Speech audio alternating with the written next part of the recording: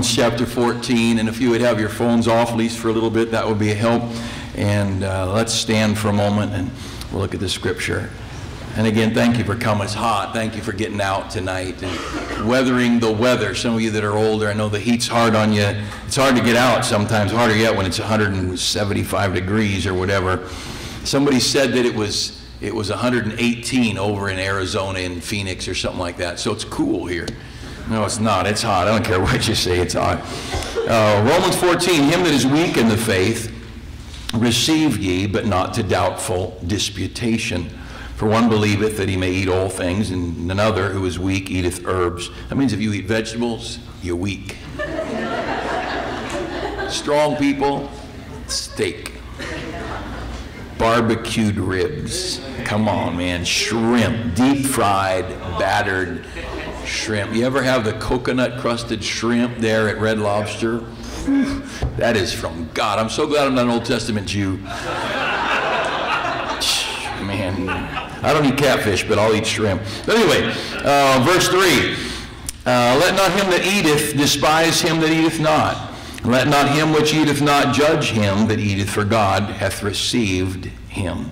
Who art thou that judgest another man's servant? To his own master he standeth or falleth, yea, he shall be holden up, for God is able to make him stand. And let's pray. Father, teach us tonight, and I just pray to help these thoughts make our homes more peaceful, our schools better.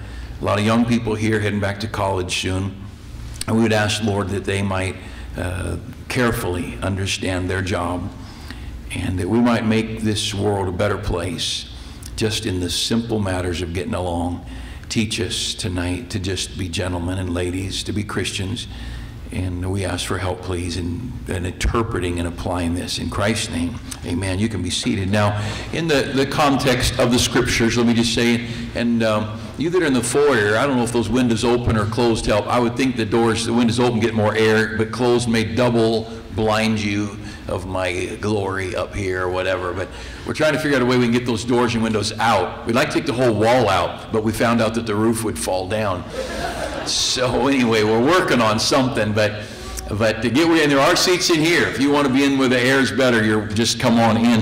But let me just give you a few thoughts first before we get to NYJ, all right? In Romans 14, he says there, understand culturally, there were Jews. So if we want to go back pre-cross, back here to the law of Moses, they gave him some dietary laws. Now, we're not going to talk about the why of it, and I know people who will just die over those dietary laws. It's fine, you can. It calls you weak in there, and it's all right. We're going to be good to you.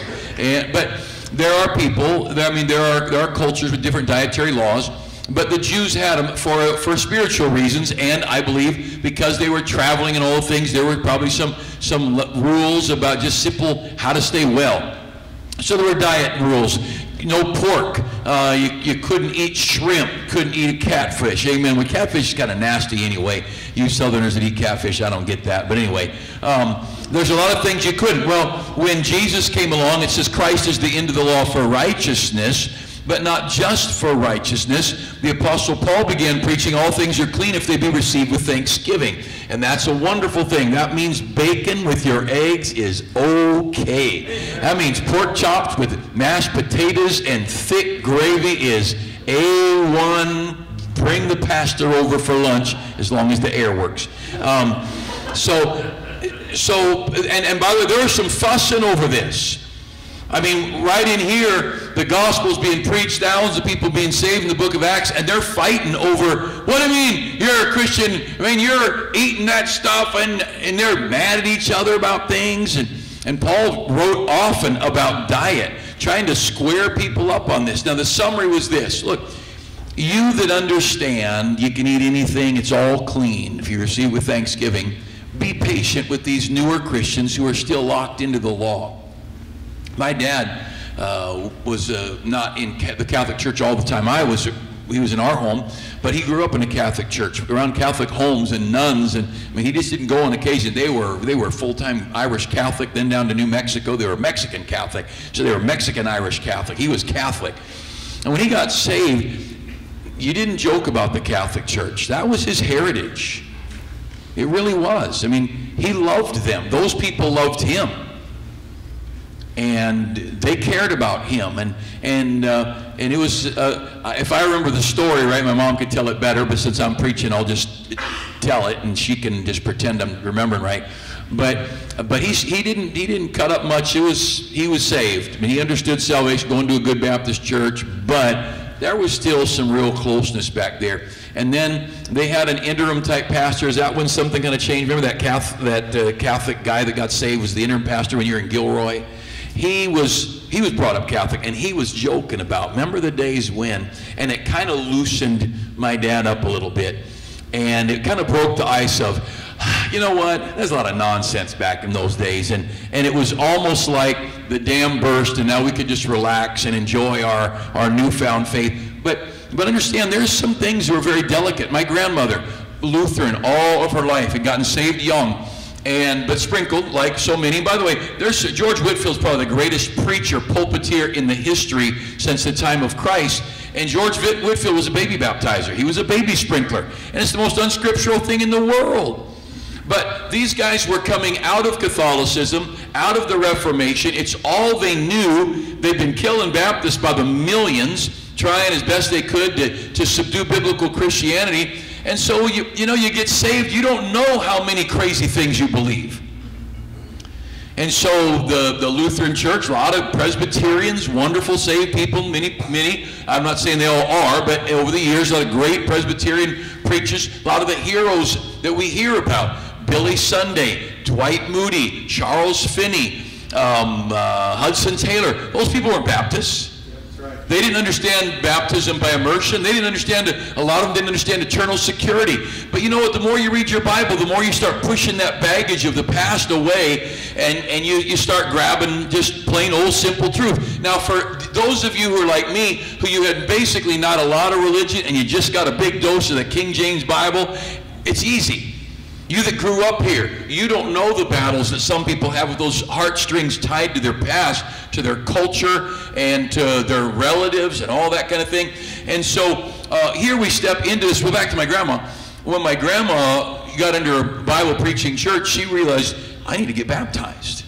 I never was baptized. I was sprinkled. I was not baptized. Well, she had a friend who was also Lutheran, both ladies in their 60s or whatever. And this lady said, oh, you Gladys, you don't need to be baptized. You know, we're saved and whatever. And, she argued with her. Went back and forth. And my grandma finally said, if the Bible says it, I need to do it. Amen. Now, my grandma had been saved for years and years. And many of the Protestants, especially prior to 1970, Dr. Hiles used to have joint revivals. He'd preach for Nazarenes. Most everybody, not everybody, but most of the mainline churches preached the gospel back in the 40s, 50s, in that era. There were some differences on eternal security and baptism and affiliation things, but they all agreed on Jesus saved, and you're going to trust Christ and Christ alone. And I'm not saying all, but a lot more of them. Then you get into the 60s, 70s, and 80s, and things started dropping off, and suddenly you got craziness everywhere, and every kind of doctrinal heresy imaginable that came into our world. So my grandma and this other lady, back in those days, way back there, who trusted Christ, but my grandma was strong enough and had read her Bible and been around enough, she said, I'm getting baptized. I don't know if this lady ever did get baptized. So she just went to heaven dry clean. It's all right. She is saved, and it is a big deal. It's a big deal. A lot of millions of Baptist martyrs died over baptism, but she may have been doing all she could do. He defines here in Romans 14, him that is weak in the faith. And I fear that sometimes some of us, and if you weren't in my teachers meeting, you know what? I was recording my teachers meeting, and I still am. An hour and 20 minutes. We're just going to save that hour and 20-minute long recording. I think it's too long to do anything with it. Anyway, I don't know technology. Somebody in this room can figure it out. But if you weren't in our teachers meeting, we now have a recording you can hear, plus all the singing, plus the announcements, plus the choir, plus the first 10 minutes of my sermon. But him that is weak in the, so here you are, you get saved, man, you just get a big old dose of Jesus and salvation, and you're in head over heels. And this other person, they get saved, but they're just not quite ready. for everything. Yes, I want to get saved, but I'm not sure I'm ready to go to that Baptist church where there are crazy people down there. And Paul says, it's okay. That's right. Yeah. It's okay. Paul said, I want you to understand. There are young people going to Bible college. You've been in our church. You've been going soul winning, many of you, since you were 7th grade. Some of you before then. You've been on bus routes for 4 years, 9th, 10th, 11th, and 12th grade. You've been in vacation Bible school and camps. You've memorized hundreds and hundreds of verses. Some of our college students, I've been talking to our college students about college because I'm still in the investigating stages. And I've been talking to our college students about school, what's going on, what are they doing? And some of our young people say, preacher, just about every memory verse they ask us to memorize, we've already memorized. 4 years of high school camp, 2 years of junior high camp, Christian school. You know, some of our young people said they were walking out of class and they said, this is Mr. Beale's Baptist history class. They already passed all the tests. Our young people are well groomed. But could I say, some of you, you're going into a school with somebody like me who just got saved. That's right. Yep. And I didn't read my Bible until I was 18. I went to a secular college for a year and a half, started reading my Bible, and they dropped me into a Bible college. I didn't know anything. It was all new. And I mentioned this at youth conference. I remember reading my Bible a couple of hours a day. I just fell in love with my Bible. I remember the day I realized Matthew, Mark, Luke, and John knew each other. I figured it out myself. You had to have somebody tell you that. I remember reading my Bible and thinking, whoa, these guys, they were friends. I'll tell you that nothing as sweet as learning it yourself. But I tell you, it takes a long time that way. but you know, so you're my roommate, and you're in a Baptist church. I remember leading a soul. My first person I led to Christ was in ceramics class. Say, why were you in ceramics class? I was on a basketball scholarship, and so I was in ceramics class. It took me 6 months to lead that gal to Christ. And that was the fastest I knew how to get it done. And the next person I led to Christ, I was going home on a Greyhound bus, and I remember sitting there. It was a 12-hour bus ride. I bet I spent 5 hours going through the gospel with this guy, another young man, college-age guy. I just didn't know how to do it any faster than that. And you're here thinking, man, look at this verse, this verse, this verse. Do you believe it? Pray, trust Christ, you're saved. What's the problem? I'm thinking, oh, I can't go that fast. Now, I'm a new driver here. I'm barely able to stay in between the dots in the road. And so Paul says to these people there in Romans 14, you that are weak, you that are strong, you that have learned and you've grown, he said, be patient with these people who are weak in the faith. There are some people who it really bothers them. You eat shrimp. Those pork chops, they would call that wrong. And you need to be very careful about that. And in our intercultural world that we're in here, and some of you are going to be missionaries, you got to be very careful. If my wife and I right now were to go be missionaries to the Middle East, my wife would probably wear a head covering the rest of her life. Yeah, that's right. It's got nothing to do with right and wrong. It has to do with culture. We want to be appropriate. We're not going to, well, we don't have to. Yeah, well, they could chop our heads off too, or hers, you know. And then I'd find a girl who wore their head covering. But we got to understand that we're not all the same in this world, and God is so incredibly patient and so incredibly loving. And so he's talking here primarily about food, but then in verse 5, look down there. One man esteemeth one day above another. There are people who really, really feel these Sabbath things. You cannot violate Sabbath laws. And somebody else, every day is alike. The Apostle Paul didn't care what day was what day. Preach the gospel, go out, get the gospel preached, go to work, get people saved, eat what you want to eat, and just go. You know, some of you, you're going to go meet people who have no clue. I remember coming here, the brother and Ms. Woolley are back here. Here I was, I've been saved just less than 7 years, and I never knew there was an issue over versions of the Bible. I got saved in a church that put a King James Bible in my hand. I went to Bible college, and all my classes were, I knew you had to read a King James. If you had outside reading, say you're reading the Gospels, Matthew, Mark, Luke, and John was a class. They're teaching us the Bible. We had to read it in the King James. I knew that. I didn't know why. Yeah, that's right. And I remember being at Brother Wooley's house, and he and I were talking a little bit, and they lived in Riverside at the time, and good visit, and I was getting ready to leave, and I remember him sliding his Bible over and saying, I just need to know, what do you think of that book? And I'm thinking, he has something in mind. And it's not, that's a good one. But he'd come from a church where there was a big issue over versions. And I didn't believe wrong, but I didn't believe right either. I just didn't know. And I went studying, and I had to figure some things out. And I realized it's a huge issue. But Paul's saying here, look at those verses. You go to verse 5, one man esteemeth one day above another, another esteemeth every day alike. And look at that last phrase in verse 5, let every man be fully persuaded in his own mind. That is incredible. Yeah. Now, he's not talking about salvation here. He's not talking about salvation, how to get to heaven. He's saying, you think you ought to go to church on Saturday. I think we ought to go to church on Sunday. And God says, you're right.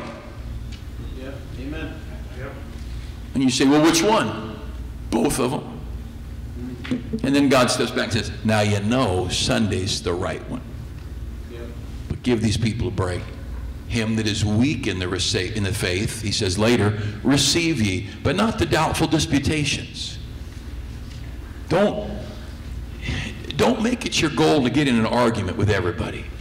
There's a guy in heaven now, I'd call his name, but I don't want to hurt his feelings because he's listening.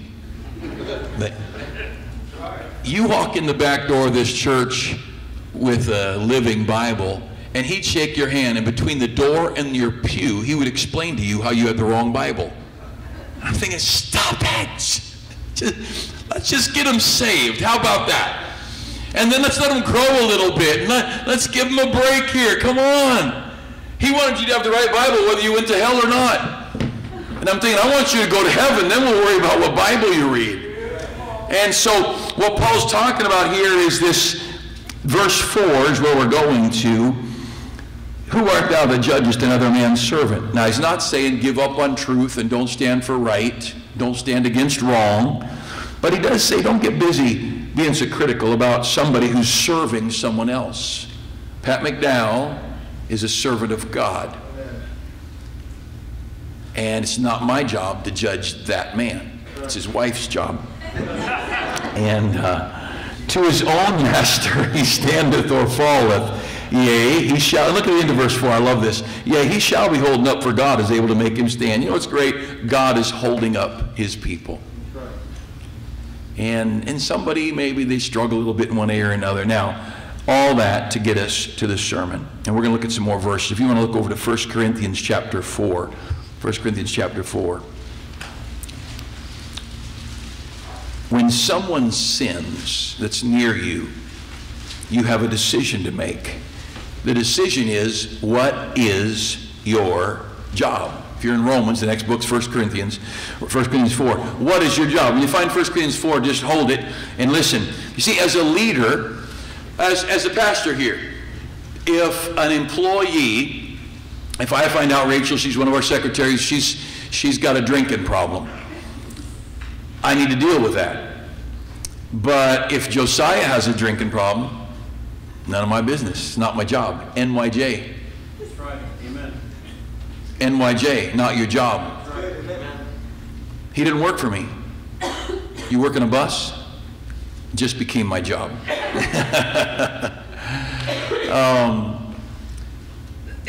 There are certain relationships where it's my job. I'm the dad. If what Josiah drinks, that's my job. I'm his dad. What my mom drinks, NYJ. Ain't my job. It's not your job. That makes sense? If you all could catch this, we could go home now, but I don't think you're that quick. We got a lot of NYJing to do before we leave tonight. When I'm the boss, I have employees and they have to do certain things certain ways because it is my job as a boss. But you're working over here and they're working over there. It's not your job to boss your coworker. NYJ, not your job. You're a young person in Bible college And here you are in your dormitory room, and there are some things that are not appropriate going on. That's your dorm. That is your living area. You are responsible to your college, and you don't need to fix it, but you need to go tell somebody who's in charge who will fix it. Right. Amen. Yes. There's tobacco, there's booze, there's impropriety, there's wrong, moral, whatever, there's dating stuff going on that's wrong. It is your job. But right 2 doors down at, off campus, there's somebody doing the exact same thing, NYJ. Not your job. Amen. Not your job. You're sitting over here this evening, and you're just the average member in our church, and some other average member in our church over here. It's none of your business what other people do. That's right. Amen. NYJ, not your job. Write it on your spouse's forehead, because you can't see it on your own forehead. Not your job, not your job, not your job, not your job. When your spouse sins, they are accountable to God. NYJ. God is the judge, not you. God punishes, not you. God corrects, not you. God condemns, not you. If your husband sins, ladies, you are not God. It's not your area of responsibility. There's a whole lot of this book that tells a lady what her responsibility is as a wife. There's a lot of this book that tells a man what his responsibility is to his husband, to his wife, or his children. There's a lot of Bible that tells us what our responsibility is to our employer or to our employees. But there is no Bible instruction here that's lateral. I work over here in the engine making part of Chevy, and you're over there in the tire assembling part of the Chevy car assembly plant. You know what? It is not my job to tell you how to put tires together. NYJ, not my job. I need to butt out. Someone over there quits doing their job. They're laying down in the job, and tires are piling up, and rims are piling up, and cars are backing up, and I'm over here putting the engine together. Hey, get going, what's wrong with you? NYJ, not your job. Yes. Not your job, not your job. There's a boss, it's his job. It's their job. Mike Payne paints buildings, mainly gas stations, right, Mike? I pull in, get some gas, I come away with a 2-tone car. That's my job. We got issues. I am loving it because you're buying me a new paint job. But I go by and I'm looking up there. Hey, buddy, you missed a spot. NYJ, I'm not his boss unless I own the gas station or the chain of gas stations. Does this make sense? This is not rocket science tonight. It would sure help my office if we could all catch this simple principle. In 1 Corinthians, look at chapter 4, verse 5. 1 Corinthians 4:5, therefore judge nothing before the time until the Lord come, who both will bring to light the hidden things of darkness and will make manifest the counsels of the hearts, and then shall, and look at this phrase, every man have praise of God. Isn't that incredible? When God comes, he's going to make everything clear, and God will praise men. Isn't that incredible? Amen. You know why? Because he sees this lady who struggled in a difficult marriage, trying to raise her children and trying to do right for him. And there's been some battles along the way. And I believe God's going to say, lady, you're awesome. You did a good job. You know, God loves you. And God gives you a certain amount of grace. He'll see the guy struggling to pay the bills, and his income was not quite as much as he'd hoped it would be, and there's some battles in keeping finance together, and the husband and wife worked together, and they kept their family afloat and raised some good kids for God. And I believe every man will have praise of God to what they've done, how they've handled it. That handicapped child, that spouse who has a stroke or has some difficulties and suddenly cannot work anymore. Look over to the book of James with me, way back in the back of your Bible, the book of James chapter 4. You see, God, when he comes, he's going to make everything clear. I look at that teenager and that doesn't go to our church. I mean, doesn't go to our school. Maybe they go to our church. And I look at that teenager and I see him at the mall smoking a cigarette. NYJ. That's right. NYJ, not my job. You think teenagers ought to be smoking cigarettes? Not my job. It's against the law. They should be at least 18 to smoke cigarettes. I'm not a cop. That's right. I'm their pastor. Amen. I'm going to go talk to them, tell them how good it is to see them. I'm going to be their friend. I want to let them know I love them. Say, you love somebody who smokes cigarettes? Yeah, there's several here tonight. Yep. Amen. Yep. Yep.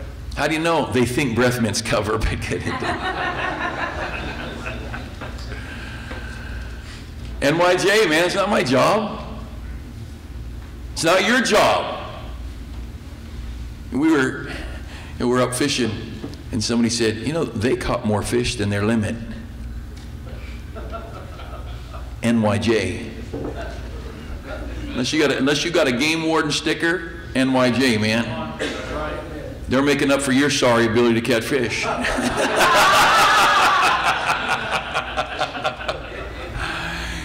You know, these vigilantes who want to go around to try and make the world a better place, they could if they just go jump in a lake. You in James chapter 4? Look there with me, James chapter 4. Look at verse 11. Speak not evil one of another, brethren. This is what a wonderful statement. Speak not evil one of another, brethren. He that speaketh evil of his brother and judgeth his brother speaketh evil of the law and judgeth the law. But if thou judge the law, thou art not a doer of the law, but a judge. Do you understand? You can become a self-appointed deity. That's right. Yeah. You could come along and say, you know what? I am no longer a person busy obeying the Bible. I am the judge. That's what God does. And I am here to inspect everybody else's life. Just so you know, you're not God. I'm not God. People wonder what pastors think. Please, at home, don't ever say, what would pastor think? The only thing you should say about that is when you're making cookies. I would think, I love you, you're my friends, you've put up with me and all kinds of weakness, and I'm more than happy to be your friend with your weaknesses. That's what we are. We're bought by the blood of the Lamb. You young people that have grown up here and you're wrestling with establishing yourself, and maybe you're going to get married or you're recently married and you're starting to raise some kids. You know what? I love you, and I'm so thankful for you and that you're here, and you've got a God in heaven. But in James 4:11, speak not evil one of another, brethren. Quit your criticism and your gossip. He that speaketh evil of his brother and judgeth his brother speaketh evil of the law. You are criticizing the word of God and judging the law. But if thou judge the law, thou art not a doer of the law, but a judge. You can try to become a judge, or you can try to be the one who knows everything, and you can just say, God, you do your job and I'll do my job. Let me give you quick statements. First of all, your job is to forgive people. We know that, right? Be kind one to another, tender-hearted, forgiving one another, even as God, for Christ's sake, hath forgiven you. And so here I have this person that's offended me. It could be a neighbor, a friend, a wife, a parent, a child. You know what my job is? Love them. That's right. Amen. That's the second greatest commandment in the whole Bible, to love my neighbor as myself. I am not to judge my wife. I am not to judge my parent. I'm not to judge. Now, as a parent, I am under responsibility, biblically, to train up a child in the way he should go. I've got biblical things I've got to do. That is my job. God outlines my job very clearly. You that are, you're going to go to college, some of you, and there's a guy or a girl you like, not your job to tell them how to drive. Amen. You're working too many hours, NYJ, or you could just put shut up. That guy, you girls are, just so you know, you girls are way more mature than a guy. You know what a guy's concerned about? Food. And somehow finding a way to be able to kiss the bride. John Abbey's, right, John? John knows. John's 100 years old, and that's still all he's really interested in. Kissing the bride and eating whatever Korean food Mrs. Abbey makes for him. And you're the girl. Now, you know what a girl's concerned about? The future, stability, you know, a car, a home, a ministry, money in the bank. And he's out there, he spends $35 a day at fast food places. I asked one of our college guys, I shouldn't have done it in front of a bunch of people. I didn't even think. It was a terrible thing to do, but I did it in front of a group. And I said, how much money do you spend on your own? You know, just in between and to and from work, whatever. This guy spent $200 that month on food. Just, I mean, he eats in the dorms. I said, what? And I thought, oh, I shouldn't be talking about this in front of everybody. Not my job, not my job, not my job, not my job. I'm just thinking we got freshmen going off to college. How much money should they plan on needing? Freshmen, you don't need $50 a week to eat on. Unless that's all your food and your mother's food. And the girlfriend says, you know, you're spending way too much money on food. NYJ. That's right. Amen. Not your job. You're not his mother. You're not his father. You're not his God. Just decide whether you want to marry a guy who's going to eat everything you serve at home and spend $200 a month, which is a car payment for an inexpensive car, at McDonald's. That's a lot of bad food. Number one, your job is to forgive. Number two, your job is to love your neighbor. The one with the loud dog. Now we've stepped over. No one agrees with it now, right? The one who plays the loud music till 1 in the morning? Yeah, love your neighbor. Okay, we'll just mark that off my outline there. Not your job to tell me what to preach. Number three, we'll skip right over number two, okay? Your job is specific. Your job is very specific.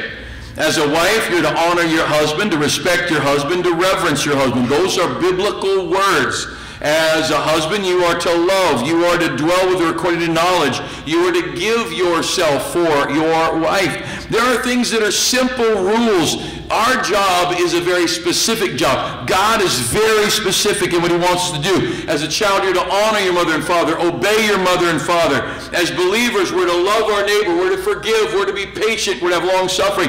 Our duties are very specific. It's not our job to tell people how to do what they do. You go to our website or Facebook page or church, somewhere there's a comment, is it normal for people to knock on doors at 8 o'clock at night? I mean, that's pretty late, don't you think? I mean, I wouldn't go to this church just because of that. And just the other day, I led a lady to the Lord at 8 o'clock at night. Because I don't knock on doors myself after 8 o'clock. A lot of people do. I don't think it's wrong. But I try to make 8 o'clock my shut-off time, and I'm watching. And it was 7:58. We had 2 doors left. And I said, quick, take those 2 doors. And that's not, and at 8 o'clock, that's my time. It's not a right or wrong. I met Carl Hammonds about 8:15. Carl pastored for many years, started our Christian school, so I'm all for making it 8:15. My job, this is now, we'll get to the meat of the message. My job does not change when you fail at your job. That's right. Amen. My job does not change when you fail at your job. Let me just talk about me first. As a pastor, on this side of the platform, I have a whole Bible full of things a pastor is supposed to do and to be. You have a whole Bible full of things you are supposed to do and be as Christians. But when you fail, it has no bearing on what I'm supposed to do. I am still supposed to do what I'm supposed to do. Amen. That's right. I alluded to this some this morning in my sermon about fathers. My children have a responsibility, and I have a responsibility as a father. But my responsibility as a father does not change if my children fail at their responsibility. You're a wife, and you have a responsibility. And if your husband fails at his responsibility, do you know, ladies, you are still supposed to love your husband? Love, phileo. That's the warm, fuzzy, affectionate word. When he fails at his job, now we're really going to meddle. When your spouse fails and you don't talk to them, your sin is worse than their sin. Because you're over here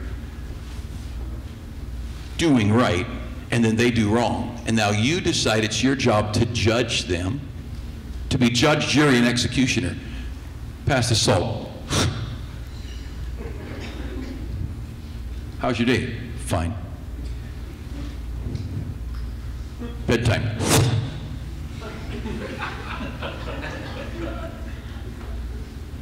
James 4:11 says you just became a judge of the law instead of a doer of the law, because you know what? What they do has no effect on what God commanded you to do. That's right. Amen. This has gone from preaching to meddling. I know a church, some of the members didn't like the direction the church was going as a new pastor, and the church was getting more fundamental and straighter and soul winning, people getting saved, baptized, the church was growing, and they just liked the old. They didn't want all these new people messing up their church. So they started holding back their tithe. Now, church members' job is to tithe.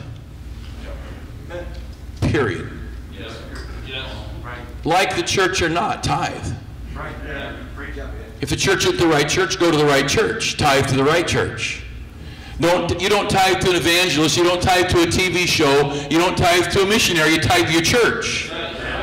That's your job, to tithe the church. You say, well, I'm not real happy with the direction the church is going. Vote the pastor out. That's right. Amen.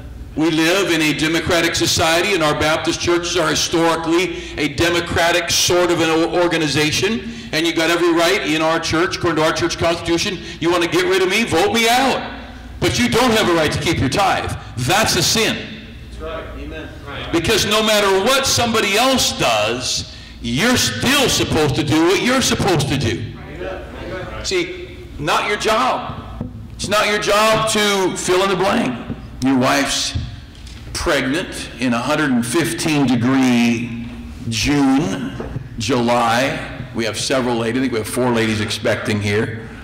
And you think, man, why don't we just go out for a walk? She says, why don't you just go soak your head?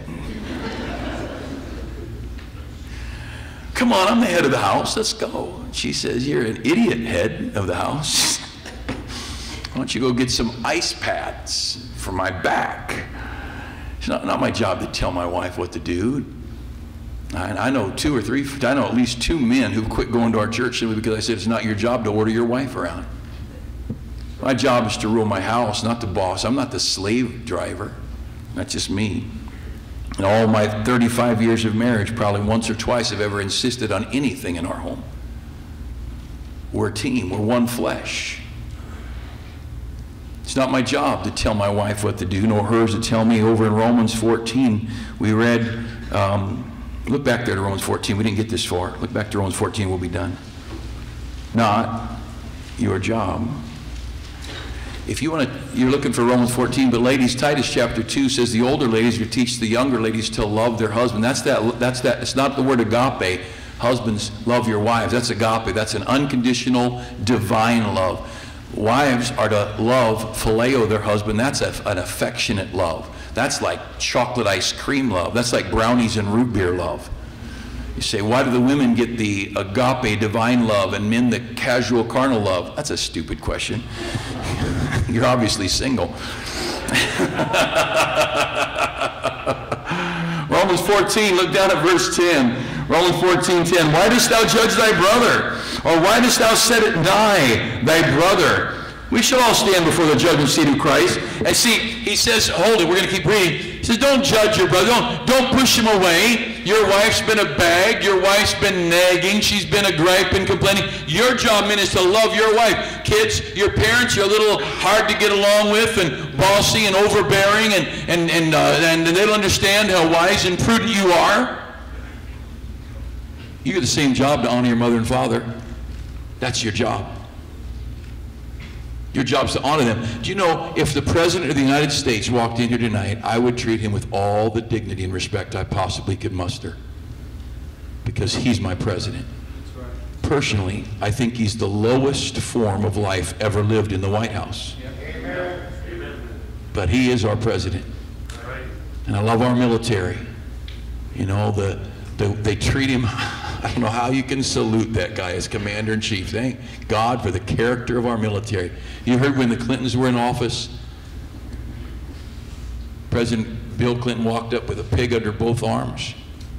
And he's walking up, one of the Marines saluted him, said, nice pig, sir. He said, I got him for Chelsea and Hillary. And the Marine said, good trade.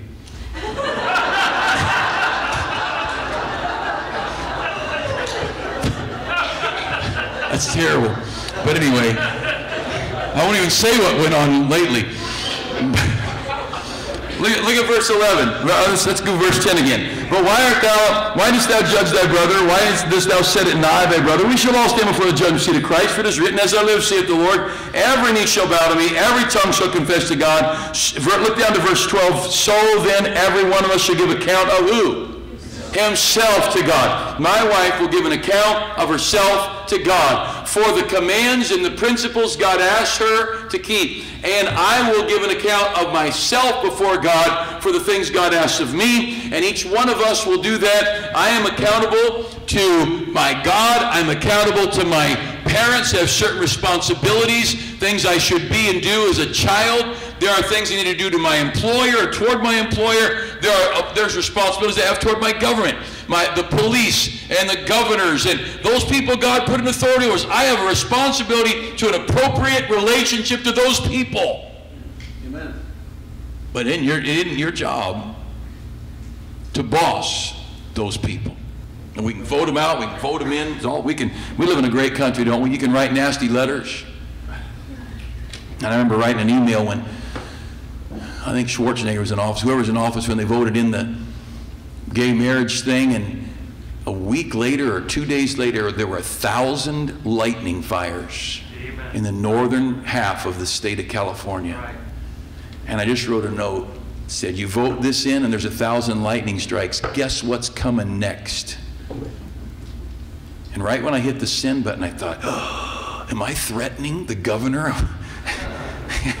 Is the FBI going to come to my door? Oh, pull it back! He's not going to read that, but I felt that way. But you know what? The governor's going to stand before God. That's right. Our president will stand before God. Lastly, my job, and this is the hardest, my job does not change when God does something that hurts me. My job does not change when God does something I do not like. My business fails, a child dies, the wrong person gets in the White House, which I think it's going to happen. You say, which one? Either. You want to know the fulfillment of the lesser of two evils? We are living that today, man. We are just living that. Someone at church was mean to you. You felt neglected. So you walk into church and you don't look at them. I think you're supposed to love your neighbor. That's your job. Your job is not to be unkind to the person who's unkind to you. It's not your job. If we could just figure out what our job is, we'd be a lot happier people. We could say, mind your own business, M-Y-O-B. I don't know, not your job's better. Let's keep our job straight. Let's pray. Father, bless us today. May we be careful at home, careful at work, careful in the community. I'm not the one to boss around the employees at the grocery store. I'm not the one to correct the kid down the street.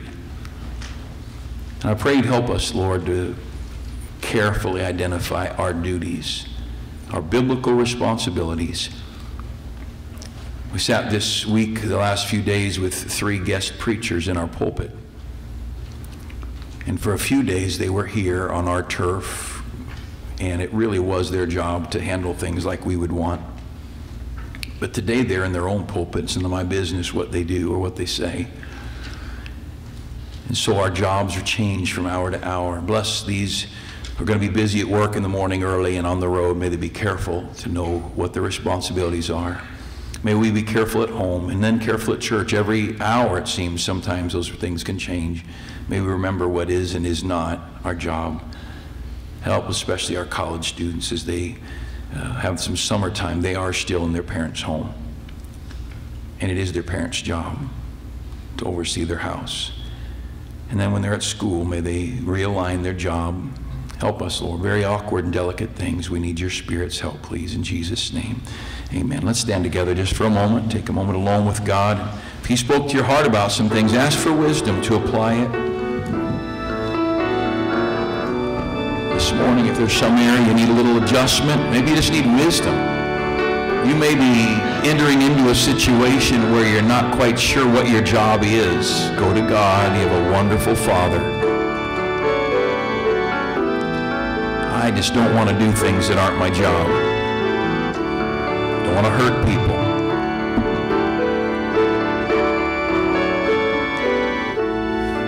If you're not sure that you're saved and going to heaven, would you give us the honor of showing you out of a Bible how to be saved? You might have been coming here a long time and you've been wrestling with this thing, and you just, in your heart, you realize, I'm not saved. I've never really trusted Christ. Would you come forward, let us show you out of a Bible how to be saved? If you've been saved and never baptized this evening, it'd be a good time to do that.